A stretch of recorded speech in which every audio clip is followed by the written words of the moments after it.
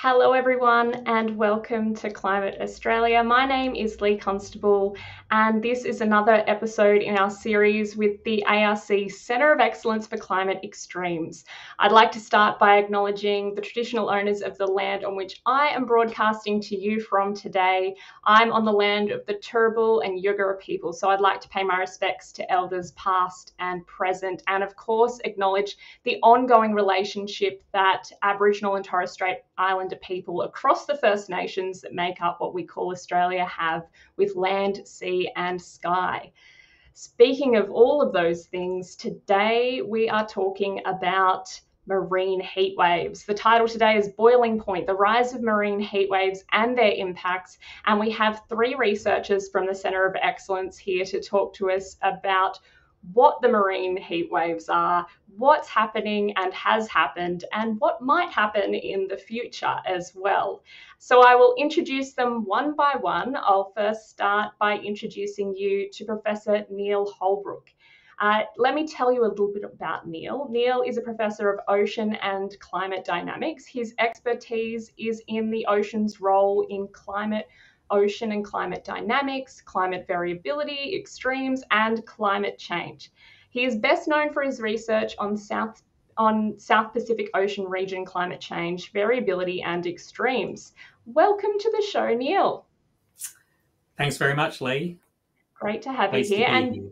Joining Neil, we've got one of his colleagues, Dr. Jules Keiter. Jules is a research fellow at the Institute for Marine and Antarctic Studies at the University of Tasmania.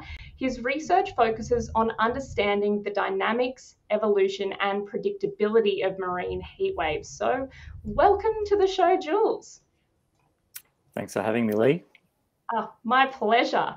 And it's also my pleasure to introduce, last but not least, Yujing Wang. Yujin is a PhD student and she's at the Institute for Marine and Antarctic Studies at the University of Tasmania. Yujin's PhD is about understanding the predictability of marine heat waves using linear inverse models. So I really am excited to hear about that. And of course, it's great to have your expertise here as well, Yujin, as we are looking at not just what has happened, but what will happen and how we figure that out. So we'll start by setting the scene with you, Neil. Could you explain first, what is a marine heat wave? Well, that's a good question, Lee. Really, I guess we all think about what an atmospheric heat wave is. You know, we have a few days of much warmer weather or hotter weather in a row.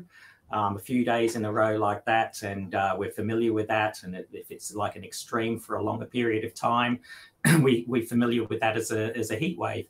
Well, in the ocean, they're very similar. You know, you get the same sort of thing. You get warmer, much hotter waters than you would normally feel, what would normally be at that particular location. And that puts stress on marine species, just like we feel in the atmosphere. We get stress on our bodies, heat stress. And really, that's really, I guess, what marine heat wave is about. Yeah, and I think a lot of people have been learning only very recently that this is a phenomenon that occurs. We're more than familiar with heat waves on land that we experience and have to prepare for. Neil, how long have climate scientists been aware of marine heat waves? Well, I guess we've been familiar with hot water or warmer water for multiple days in a row, but it was really only in 2011 when there was this big marine heat wave off Western Australia, which later got called the Ningaloo Nino marine heat wave. And that was identified as a very, very big, extensive blob of warm water off the Western Australian coast. It had devastating impacts on kelp species. There were species of fish that were seen that they hadn't seen before. Kelp died. There was seagrass in Shark Bay in the western tip of Western Australia that died. About, I think about 36 to 40% of the seagrass were affected. And the recovery of all of those things has been quite slow. Many things haven't actually recovered. And it really, I guess, from that point in time, the marine heatwave language really got coined. And there's been then a lot of excitement around trying to understand how marine heat waves, I guess, are formed, when they might disappear, and understanding potentially how they might change in the future. Yeah, and I mean, what they do to the environment is very interesting. You mentioned new species emerging and things like that. There can be more devastation, obviously, on different species. I wanted to turn to you, Jules, just to ask about impacts and what you've found, particularly talking to, people in the fishing industry and other stakeholders. Yeah, so marine heat waves can ecology and environment in a number of different ways. Sorry, I just realized my internet's breaking up a little bit. Hoping that's okay. You can just start again, maybe, Jules. We only lost you for a second. Sure. Yeah. So I was just saying that marine heat waves can impact the local ecology and marine environment in a number of different ways. So Neil's already alluded to these impacts on, say, kelp and seagrass in Western Australia. There was another major marine heat wave in the northeast Pacific Ocean off the Pacific coast of North America back in 2014-15. So that particular event was quite a long-lived marine heat wave, lasting around about 2 years, which is actually another point to stress about marine heat waves and their difference with atmospheric events. They can be really long-lived. So we tend to think of... Sorry, Jules, was that the one they called the blob? Exactly, yeah. So that was the event affectionately dubbed the blob. Received a lot of attention. That particular event caused, massive die-off of fish, seabirds as a result, sea lions. So really quite a dramatic change in the environment. We've also been looking, for example, around Tasmania on the impacts of marine heat waves to things like oysters and abalone and salmon. So in oysters, for example, we know that extremely warm temperatures can trigger a disease known as Pacific oyster mortality syndrome, or POMS. They can...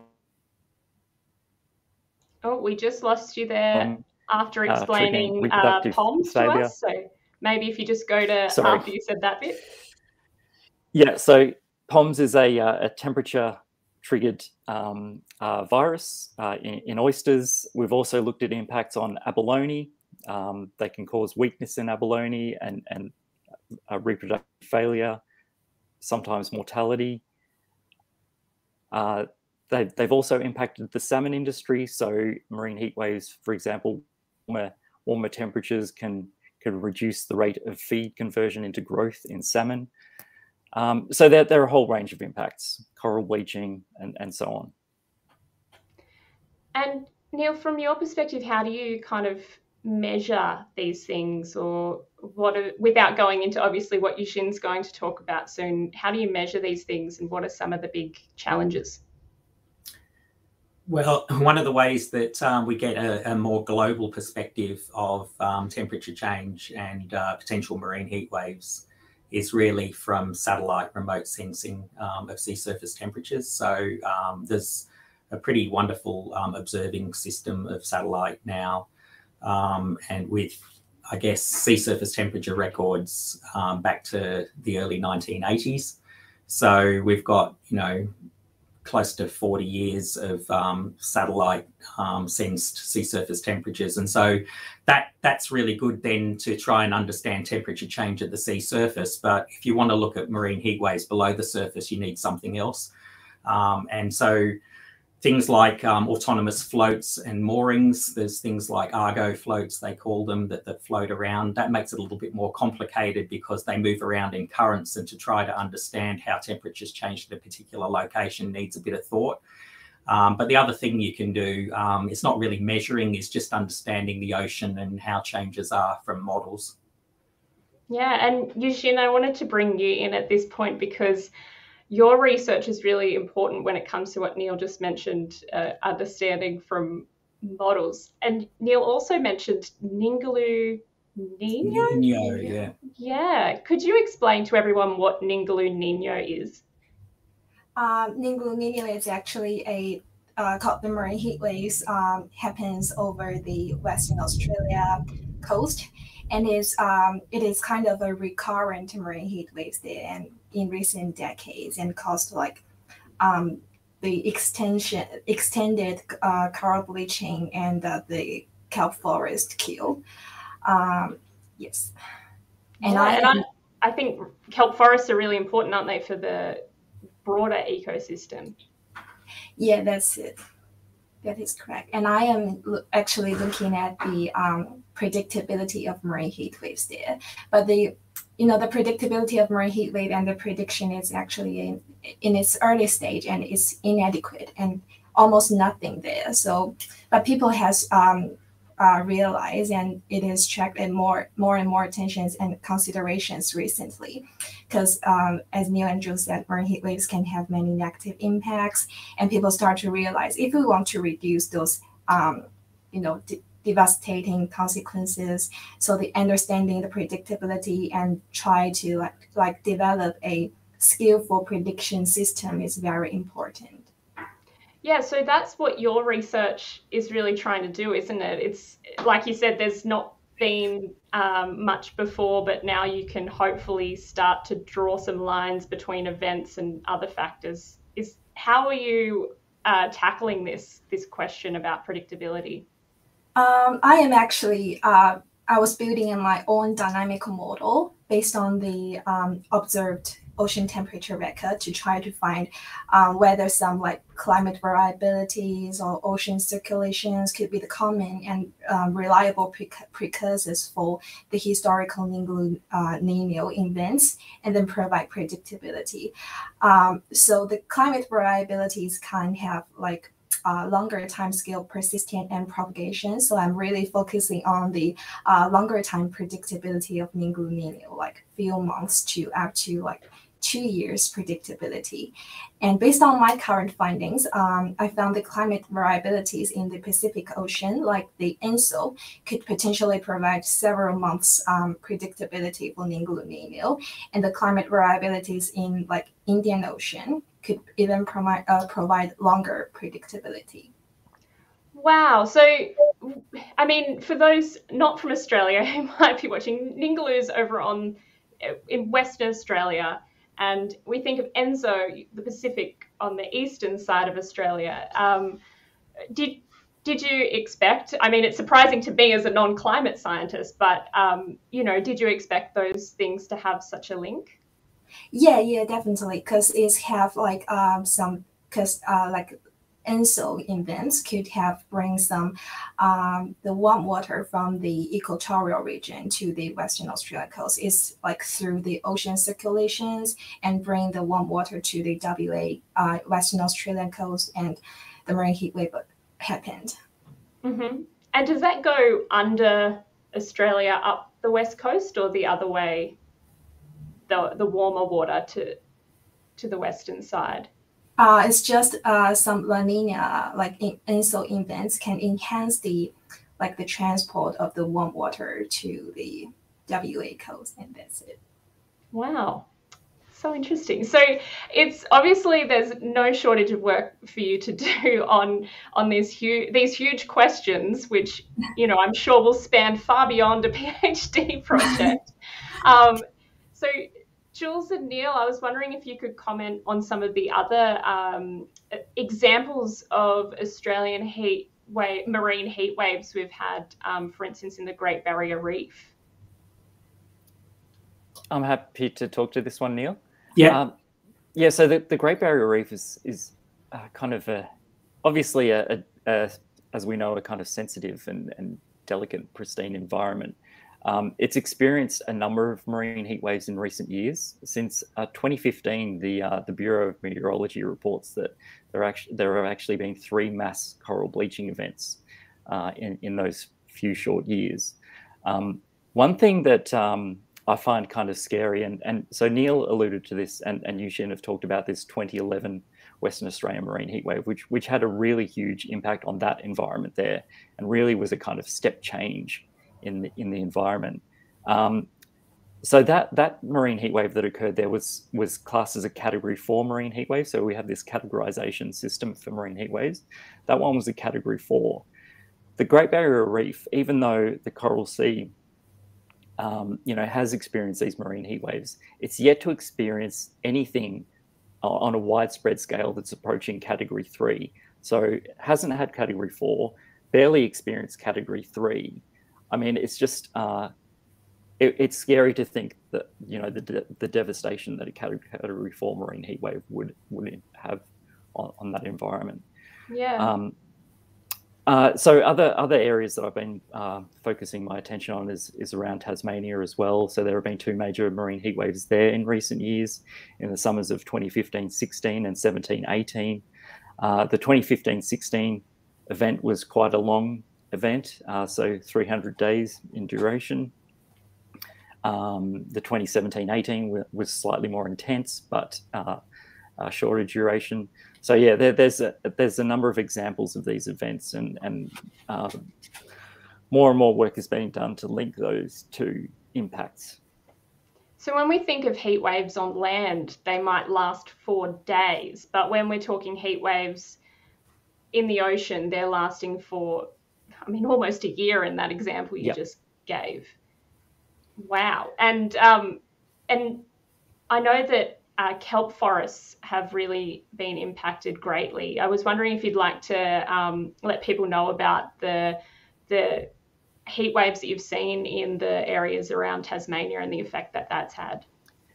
Yeah, so this is not actually my area of expertise in terms of the kelp, though I am quite aware that a lot of kelp has been wiped out from around Tasmania. However, I saw this story just earlier this week, actually, where they've started to grow kelp in the lab and reseed it back into the environment, and had huge success with it growing again, and it can grow quite rapidly. So it seems like there's some possibilities for reseeding with the research going on.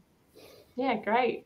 Now, Neil, I wanted to ask you about what's next. Obviously, we've had the IPCC report of the physical science of climate change, and marine heat waves was one thing mentioned in that.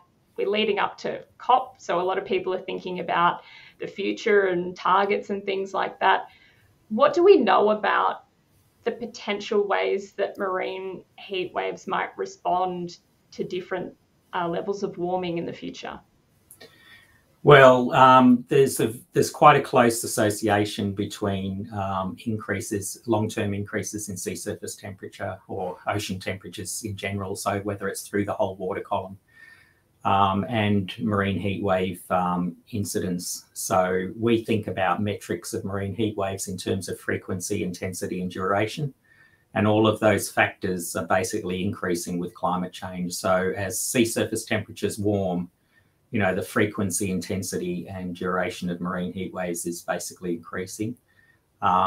We've seen over the last 100 years or so an increase in the number of marine heat wave days at any location on average of about 1.5 times.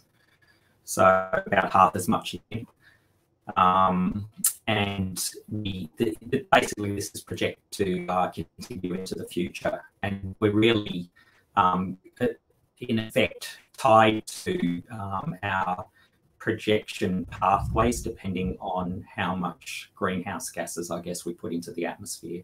So going forward, it's going to be really important to mitigate and reduce those emissions in order to try to reduce the impact on marine heat wave likelihood and intensity going forward into the future. Yeah, I think it's something obviously people are going to be looking to work like Eugene, what you're doing to try and help predict. What sort of benefit could it have if we're able to better predict heat waves in the future? So I guess the biggest benefit is the marine heat wave predictability, or potentially prediction system could allow people to take actions in advance before marine heat waves when they see like a precursor of marine heat wave signal, to avoid the losses and caused by marine heat waves. For example, like for agriculture, if we can get like short-term marine heat wave prediction in few days to few weeks, and could allow people to take short-term action to those farm species in agriculture industries, and that would like the species that would like suffer mortalities under marine heat waves, and you can like relocate them or something like that. And if we can get longer timescale focused, like months to years, it can provide some guidance for the agriculture and fishery management decision. Like if we can predict there will be a more frequent marine heat waves events in the next year, then we probably can suggest the fishery industries to change their like targeted species to those species that have high tolerance to the warm water. Yeah, wow, that I can see why that would have huge impacts on people's lives and livelihoods, as well as the ecosystems themselves.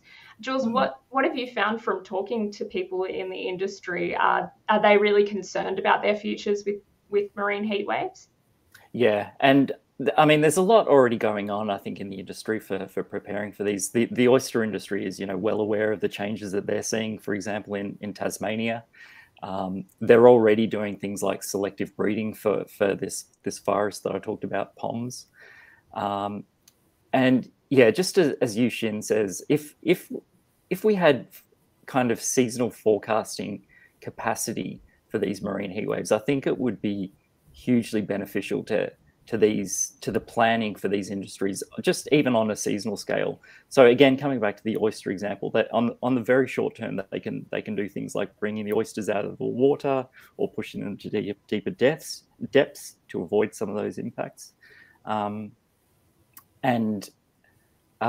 Yeah, there's a range of other things. For example, the salmon industry can alter their harvest practices if they know that the season might be warmer than usual. So just like farmers, I think, can prepare for the upcoming season if they know that there's going to be more or less rainfall.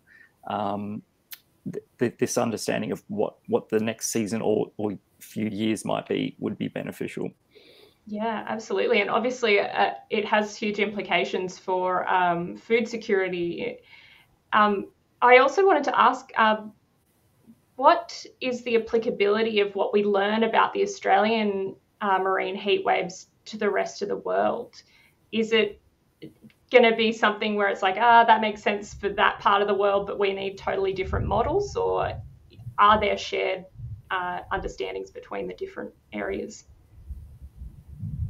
Did you want me to have a go at that? Yeah, go for it, Neil. So there, I mean, I think one of the things that we haven't really talked about are the key drivers, I guess, of marine heat waves. And in the context of what Yu-Xin was particularly talking about, these shorter time scale predictions rather than long-term projections. So the key things that really cause marine heat waves that we tend to think about are basically just enhanced solar heating, like, basically like clear sky days, a big high pressure cell, and extra heating of the surface ocean.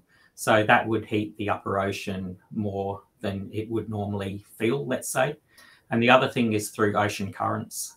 So in these what we call boundary current regions, let's say off the East Australian coast or off the Western Australian coast, there's influences there basically from just an atmospheric heat wave or a very, very hot days over a few days heating the ocean surface, but also an intensification of either of those currents, let's say. And these have similar applications in different parts of the world, I guess away from the center of ocean basins.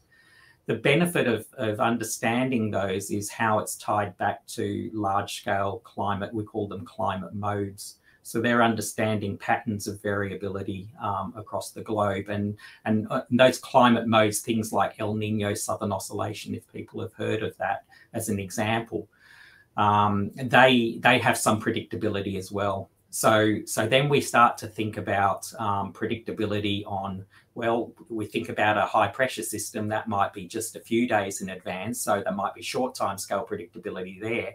But these large scale climate modes can have predictability on longer time scales and influence through ocean circulation on much longer time scales. So the ocean then becomes an important factor then in predictability on time scales of months to multiple months to even a year. Whereas, let's say the weather, which is much more random, let's say, and shorter time scale, might have predictability on days to a week or so. And it's just combining all that information that gives you, that we can potentially build these predictive models that we're aiming to do.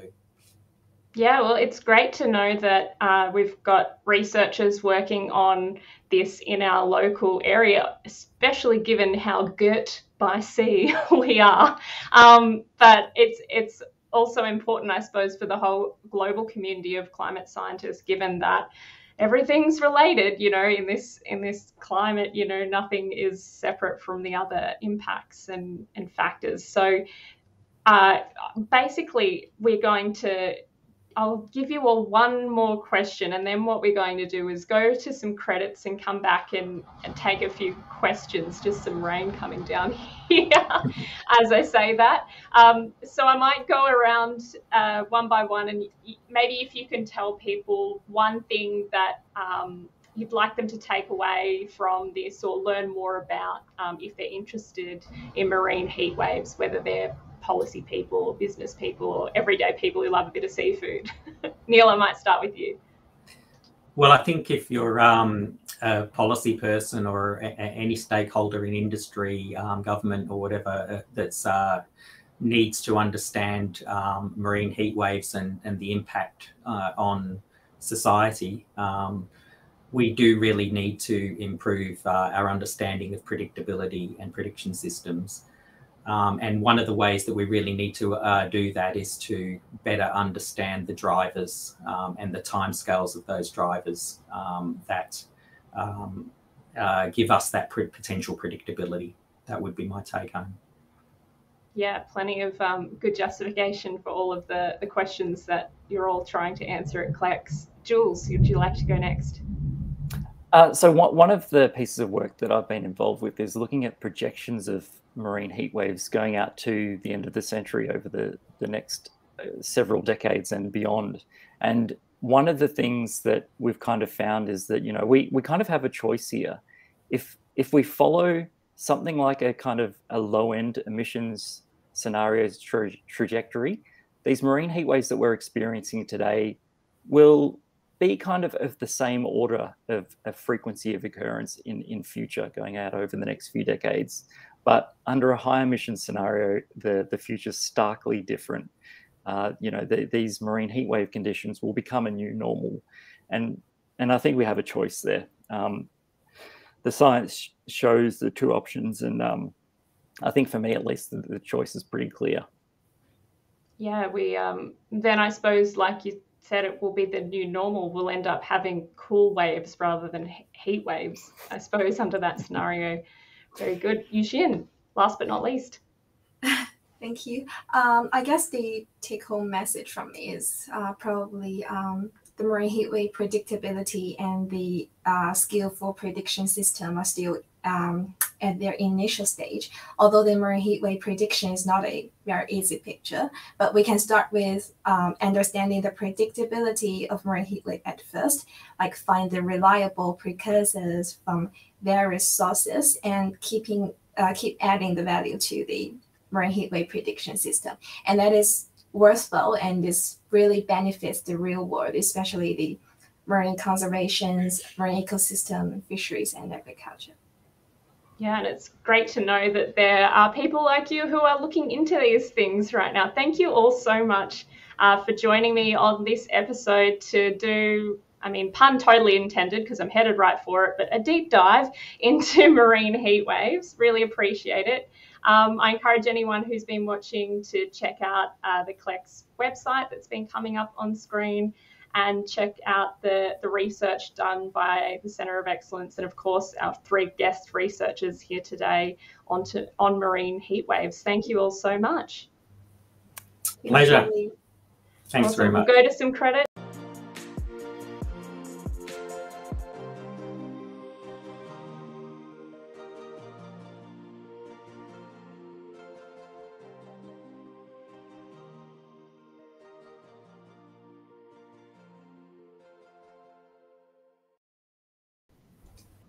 We're back and we've got some questions for you all to answer.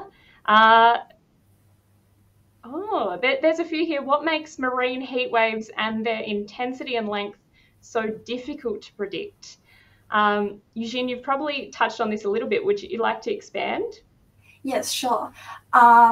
So I guess the biggest challenge for like the predictability is I think it's actually the biggest challenge is to construct a skillful marine heat wave prediction system. So it is not easy to combine like different predictabilities from different physical drivers of marine heat wave to really build a strong prediction system. Even the marine heat wave in the the same location but happen at different times may be driven by different mechanism, and different mechanism has different weight of influence to the occurrences of marine heat waves. So it is hard to quantify. And another thing is, although many previous studies have tried to understand the physical mechanism and physical drivers of marine heat waves, are they kind of the comprehensive understanding, or there are still some mechanism of marine heat waves that haven't been examined? So this could also influence the quality of marine heat wave prediction system and influence predicting the intensity and duration or frequency of marine heat waves. Yeah, it's so interesting that you say like different times of years. So a marine heat wave that is initiated, I guess, in winter versus summer might happen for very different reasons. Is that? Yeah, because so the mechanism of marine heat waves are varying for different marine heat waves and for at different locations. So some of them, as Neil Andrew said, maybe come from the solar radiation, maybe come from the atmospheric driver, and some of the marine heat waves may initiate by the ocean circulations and climate variabilities. So yeah, that's so interesting, and it's so complex. I mean, I'm preaching to the choir here. You're like, tell me about it, right? If only it was simple. So marine heat wave precursors. This is another question I've got here. Seem to be very similar to drought precursors. Do marine heat waves behave more like drought than heat waves, and with the similar environmental impacts except underwater? And I suppose that goes to that whole longevity of a marine heat wave and a drought. Neil, did you have an answer for that one? Probably not a very good answer, but the types of precursors that you think about in the ocean is like how deep the mixed layer is. So in the upper ocean, we have what's called a mixed layer, where it's well mixed down to a certain level, usually from wave action, cooling, it could be at the surface, and so on. And if that mixed layer is deep or shallow, can be a precursor then to how it might respond to a warming event from the surface, let's say. So if it's a shallow mixed layer, for example, it's going to be more easily heated. So that might be a precursor to a marine heat wave event. And the type of things that I guess Yushin was just talking about too, those timescales, the short weather type things. When we think about weather forecasts, we think about, weather forecasts out to maybe 7 days, and then it goes off into, more chaotic. It's very difficult. But there's kind of two timescales that we think of. One is kind of the weather timescale, and the other is more like the climate timescale. And there's predictability on all of these timescales that kind of play into this, that make things complicated. So you might have a weather event that could actually enhance or reduce that likelihood of an event happening. And I think this is where the predictability gets complicated, whether your precursors are in place or not. And I was just wondering, given that the water obviously reacts totally different with temperature and retains temperature in a different way to air, does that mean that does that make it harder to end a marine heat wave? Is it one of those things where, once you've got it in motion, it just a positive feedback loop continues? Yeah, so the atmosphere is very fast by comparison with the ocean. The ocean, I always feel like it's quite sluggish. But it has this, because it has this kind of thermal inertia as well, it's difficult to heat it up, and it's very slow to release that heat as well. So the temperature changes that you feel in the ocean tend to be much less. So you have to actually provide a huge amount of heat to increase the temperature by just a part of a degree. So you're right. Yeah, it's much slower. It's harder to heat it up. It's harder to lose that heat, and the timescales then are much longer. Yeah, I've got a question here. Andrew Watkins has been watching on Simpatico. First, he says, I missed the first half hour due to a meeting conflict. Don't worry, Andrew, you'll be able to watch it back afterwards, anything you missed. But he goes on with a couple of questions here. Firstly, would it be possible for us to have a marine heatwave early warning service for Australia? Now, I know that we've mentioned a bit about this. Yushin, maybe you'd like to have, how far do you think we are, Yushin, with an early warning service for Australia on marine heat waves? As I said, marine heat wave prediction is not an easy work, and I don't know, probably Neil could add some additional information. Yeah. So what I can comment on is there is actually a marine heatwave prediction system being developed currently at the Bureau of Meteorology in conjunction with CSIRO. It's very early stages, and I think they've got probably about a 3-year plan around that. So they're building on the AXSS model, they called it. It's the sub-seasonal to seasonal prediction model. But they're actually going to really focus on marine heatwave predictability or prediction in that model. So I think it's on the horizon. And I think they're very hopeful that they're going to be able to do this. But this would be one of the first systems probably that's run across the globe, really ambitiously trying to predict marine heat waves. Yeah, and obviously the results of your research will be feeding into that and helping to make it more accurate with time. Yeah, absolutely. I mean, one of the things really that the Centre of Excellence for Climate Extremes is really trying to do is better understand that predictability. So if we can improve the predictability and how that predictability will potentially improve prediction systems, we're actually trying to work collaboratively with the Bureau of Meteorology and CSIRO to improve those systems. Andrew's second part of the question is probably already answered. I noted that he's already said Yahoo while you were talking. Very excited, obviously, which is great. He said, and can you talk about the skill of predicting marine heat waves, particularly in areas with coral or kelp? I suppose that this would all be relevant for those areas of coral and kelp, wouldn't it? And definitely used by the people you work with, Jules. Yeah, coming back to the question, it's probably, as Neil says, it's probably early days for these prediction systems, and I know that they do kind of they're constantly assessing the kind of skill of these models and how they might be improved.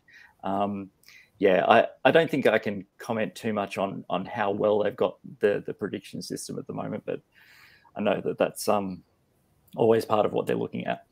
Yeah, and also noting, as at the start of this discussion, we talked about how marine heat waves themselves have only been something really looked deeply into for a decade. So it makes sense that the predictability and other things that we might be further along with in terms of other weather and climate events might be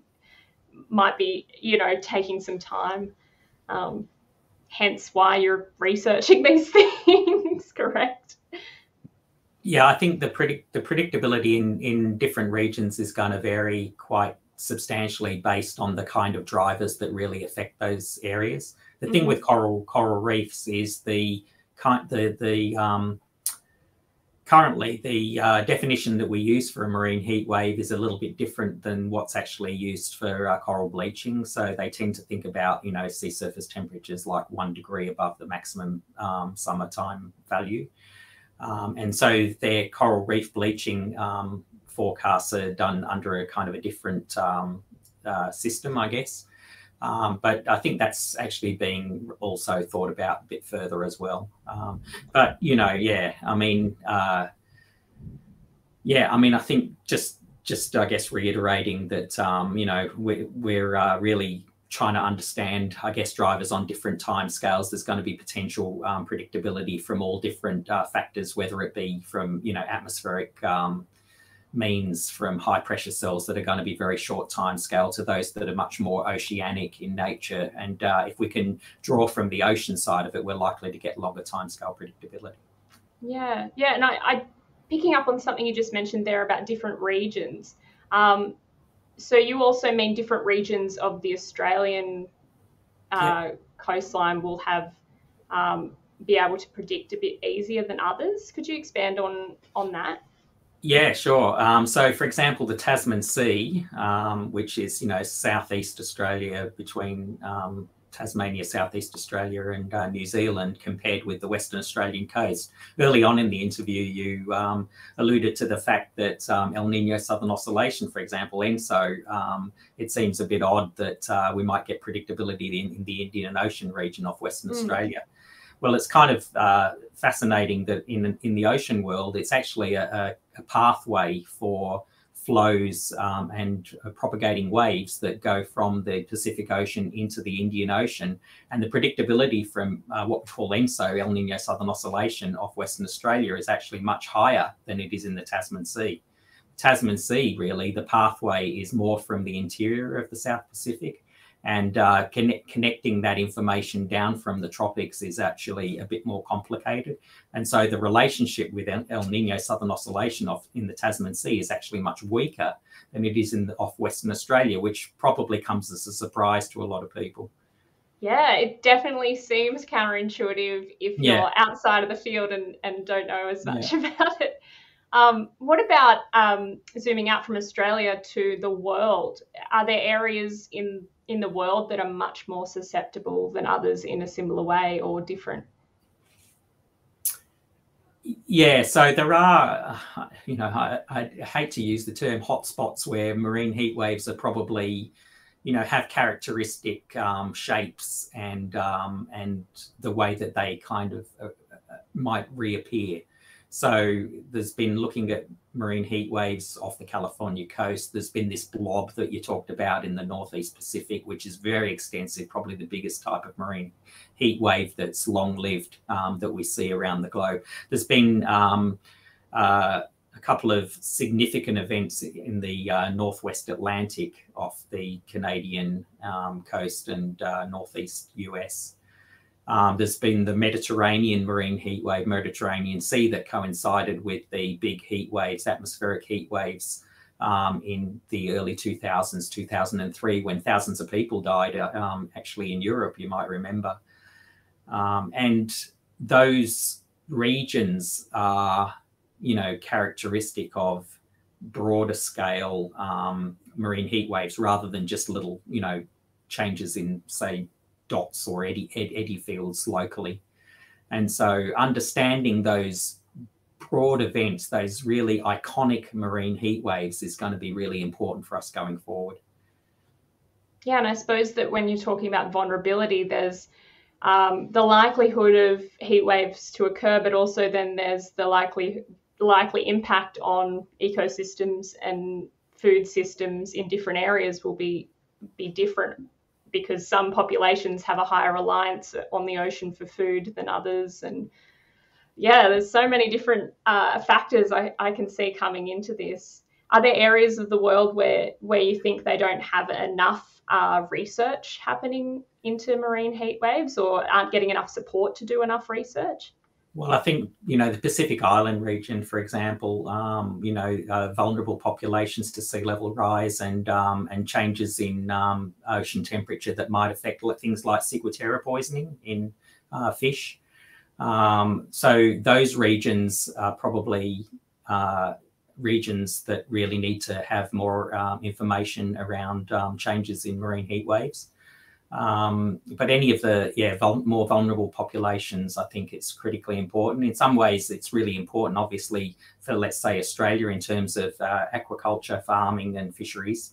But around the world, anywhere where populations rely on the ocean, they probably need as much information around projections and predictability to help them that they can as well. Yeah, and I mean, Andrew Watkins again. Hi, Andrew. It's so great to have you chatting along with us. Noting the 2011 marine heatwave off Western Australia being massive. There's another question here that links to that on why we didn't pay attention to marine heatwaves before 2011. Did they just not occur, or was the impact of Ningaloo Nino so large that it activated the research? Eugene, you might want to start us off with that one. Yeah, sure. So the first thing I guess is so previously the marine heat wave is not that frequent and it's not that intense. So it didn't cause many like very devastating consequences for the ecosystem of fisheries. But since the very intense marine heat waves raised up in 2011, and this just raised people's attentions, and marine heat wave is also very important for like the ecosystem, and there are many stakeholders that they want to know more about the heat waves and their impacts. Yes, I guess this is my answer. Yeah, I can definitely see why so many different stakeholders would be interested. Great. Well, I mean, I could talk to you all day, but I do have to let you go so you can actually get back to doing the research. But thank you all so much. Before we go, are there any last additions you wanted to add? I know I'm always conscious. Have I asked all the questions have I asked the questions that you want to be asked or think should be asked? Is always a concern of mine. So yeah, add on anything else, and then I'll let you go about your research. Maybe just one point that I could add is that you know, we've talked about temperature extremes, but you know, just to kind of stress, you know, we're well aware that temperature changes are not kind of sole influences in some of these examples, and in particular, so some of the areas that I've been looking at, for example, with salmon and abalone, we know that temperature is obviously a critical factor, but there are other factors that are important too, such as, for example, salmon dissolved oxygen in the water. For abalone, they tend to like these wavy, aerated conditions. And so one of the challenges is understanding how some of these changes over time will interact with one another. Does one change offset another? Do they couple to create greater impacts? So it's not just a kind of one variable problem that we're thinking about here. There's lots of other factors wrapped up in it. Yeah, that's a great point. And I mean, we've been talking about the marine world and climate for so long in this hour, and I have, you know, none of us have even mentioned acidification and all these other things that come along with it. So thank you so much for adding that point. It's an important one for anyone watching this back who's thinking about ocean life and ecosystems and what the impact might be or could be, and how we might be able to mitigate and adapt. So thanks so much. Well, I will call it the end because like I said, I'm a question asker, so I could go forever. But thank you so much again for joining me, and thanks to people watching, whether you're watching live or watching back. Thanks for watching, and we'll be back again next month, and not too long, with another episode from the ARC Centre of Excellence for Climate Extremes. Thanks so much. Thanks, Lee. Thanks, Lee. Thanks, Lee. Okay, bye, everyone.